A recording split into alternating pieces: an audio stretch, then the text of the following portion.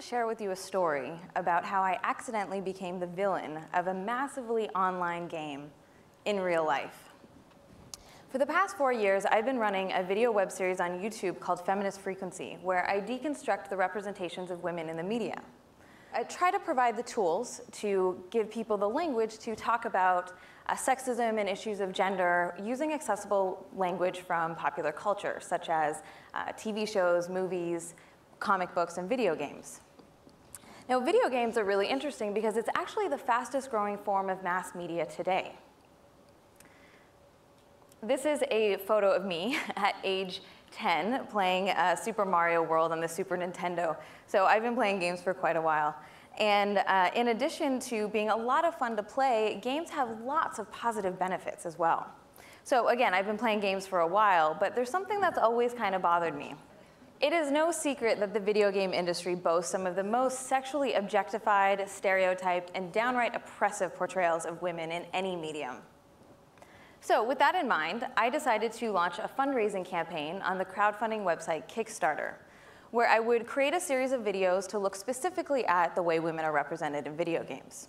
The idea being that if you were interested in the project, you could donate, and if you weren't interested, you could choose not to donate. It's pretty straightforward, right? I mean, what could possibly go wrong? Yeah. Turns out that there are a bunch of male gamers out there who were, shall we say, not too excited about this project. Now, I'm a pop culture critic, I am a feminist, and I'm a woman. And I'm all of these things openly on the internet. So I'm no stranger to some level of sexist backlash. I've sadly gotten used to sexist slurs and sexist insults, usually involving kitchens and sandwiches. But what happened this time was a little bit different. I found myself the target of a massive online hate campaign. Now, the next couple of slides represent just a tiny fraction of the harassment I received, and they come with a very large trigger warning. All of my social media sites were flooded with threats of rape, violence, sexual assault, death, and you'll notice that these threats and comments were all specifically targeting my gender. The Wikipedia article about me was vandalized with sexism, racism, and pornographic images.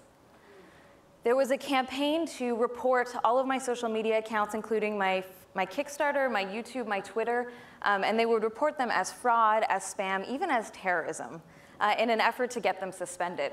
They attempted to knock my website offline, hack into my email and other accounts. They attempted to collect and distribute my personal information, including my home address and phone number.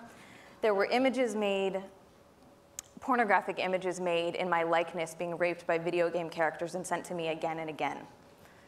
There was even a game made where players were invited to beat the bitch up, in which, upon clicking on the screen, an image of me would become increasingly battered and bruised. You get the point. We'll move on.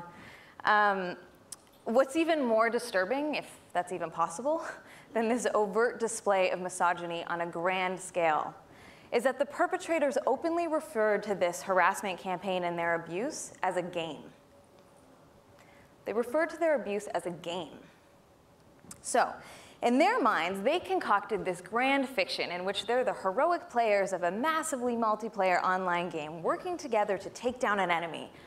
And apparently they casted me in the role of the villain. And what was my big diabolical master plan? To make a series of videos on YouTube about women's representations in games. Yeah.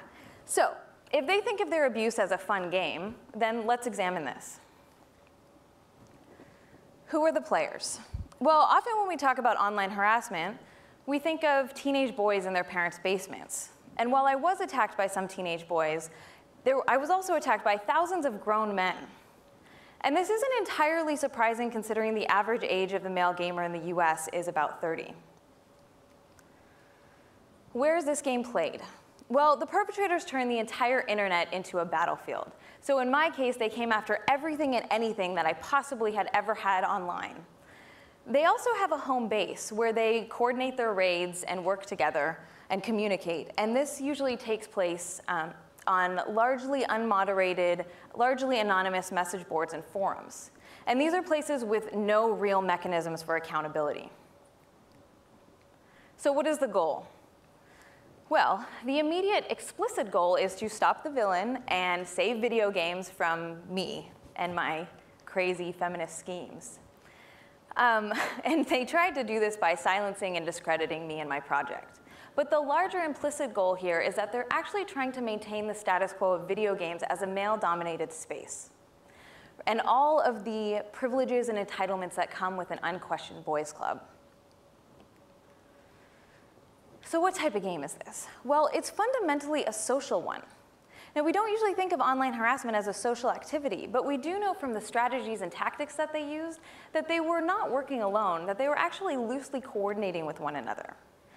And this social component is a powerful motivating factor that works to provide incentives for players to participate, or perpetrators rather, to participate, and to actually escalate the attacks by earning the praise and approval of their peers. It's kind of like, we can kind of think of this as an informal reward system, where players earn internet points for increasingly brazen and abusive attacks. Then they would document these attacks, and they would bring them back to the message boards as evidence to show off to each other, kind of like trophies or achievements. So, we have this general structure of a social game, right? We have the players, we have the villain, we have the battlefield, we have, this informal reward system. But the thing is, it's not a game. It's an overt display of angry misogyny on a massive scale. It's not just boys being boys. It's not just how the internet works. And it's not just going to go away if we ignore it. It's really not a game. So what is it then? Well, the usual terms that we use to describe online harassment, such as cyberbullying, cyberstalking, even trolling, don't adequately describe a hate campaign of this scale. What happened to me, and sadly to other women as well, can best be described as a cyber mob. And whether it's a cyber mob or a handful of hateful comments, the end result is maintaining and reinforcing and normalizing a culture of sexism, where men who harass are supported by their peers and rewarded for their sexist attitudes and behaviors, and where women are silenced, marginalized, and excluded from full participation. A boys' club means no girls allowed. And how do they keep women and girls out? Just like this, by creating an environment that is too toxic and hostile to endure. Now, this is pretty grim and depressing stuff, I know, but there is another side to all of this. Do you want to know what happened to my fundraiser after all of that? Well, first, the cyber mob failed to silence me, as is evidenced by me being here today. Thank you. And it turns out that quite a few people are actually interested in a project that would deconstruct the representations of women in games, and who are totally outraged at the harassment that too often plagues our gaming communities. I actually raised 25 times what I initially asked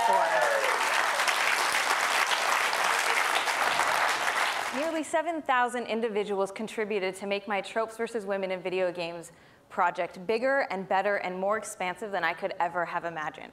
Instead of just being 5 videos, it's now 13 videos plus a classroom curriculum that educators can use for free.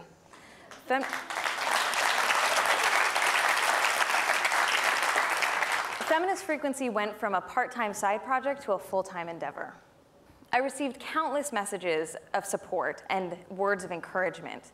People expressed their solidarity with me and my project publicly through videos, through fan art, through comics and blog posts.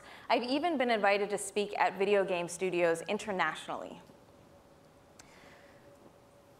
The overwhelming support that I received is just a small manifestation of a larger cultural shift looming on the horizon. A growing cross-section of gamers and game developers of all genders are fed up with the way women are being treated in gaming culture, and they're speaking up to demand change. Now, this change is happening slowly and kind of painfully, but it's happening. Every day I'm encouraged by the women who persevere, who continue to engage, and who refuse to be silenced. I truly believe that if we work together, we can create a cultural shift where women, without fear of intimidation, without fear of threats or harassment can be full and active participants in our digital world. Thank you.